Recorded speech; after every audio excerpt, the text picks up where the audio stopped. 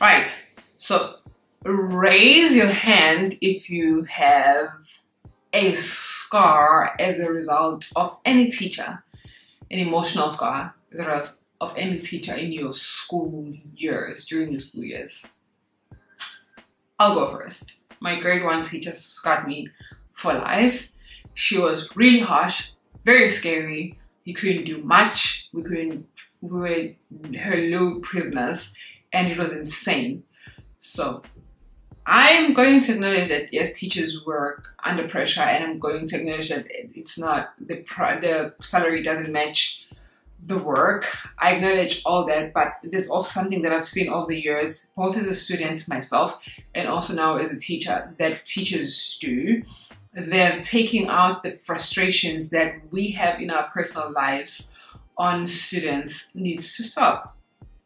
It's point blank, period. I understand that sometimes students they want to fight you and whatnot.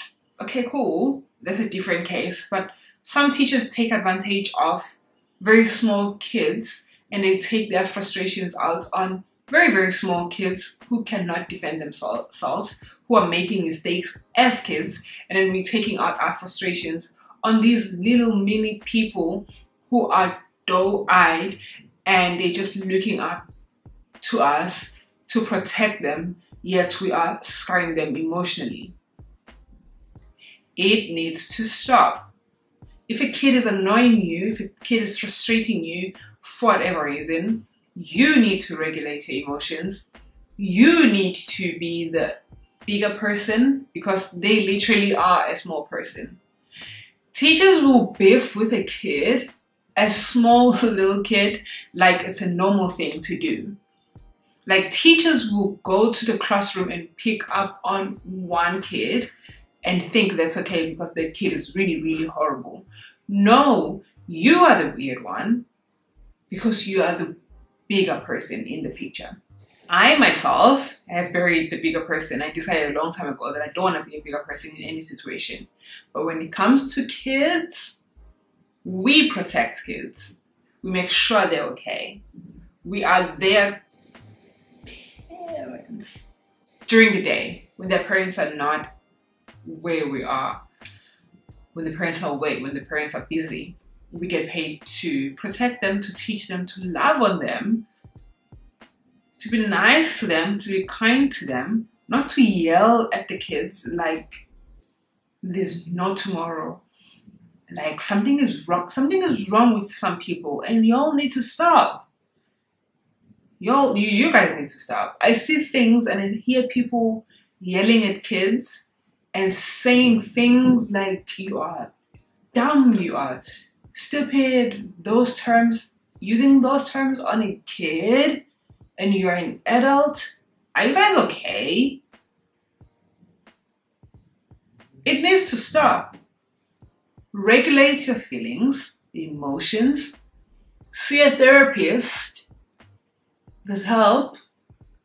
If you feel overwhelmed, take leave. Just don't take things out on kids, defenseless kids. And sometimes it just tends to feel like you are a bully to a young person who cannot defend themselves.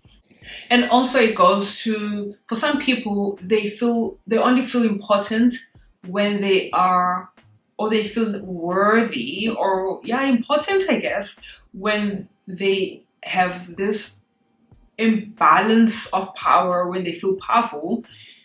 When you are in front of kids and you feel powerful and suddenly you are performing, because that's the only time you get to feel important. That's the only time you get to exude some sort of power. Otherwise, you are a nobody to other people that are your age, to your group mates, to your age mates.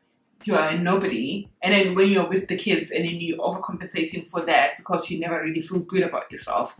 So now these kids have to pay for you being a bum and never feeling good about yourself because your friends and your mates don't really rate you.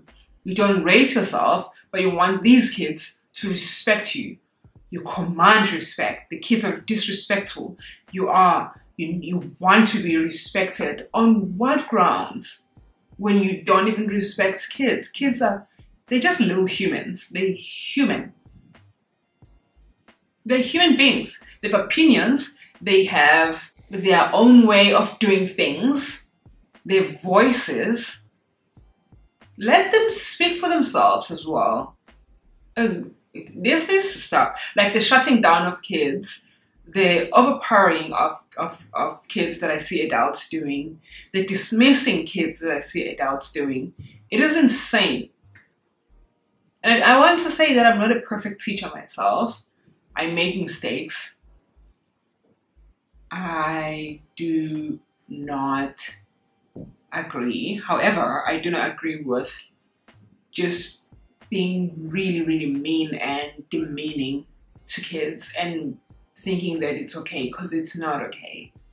Those are human beings that are going to need therapy because of you at some point. That's if they do get to the point where they get that therapy, because some cultures don't even do therapy. So we are scarring people that we should be protecting for what? To feel good about ourselves? It needs to stop. Okay, bye.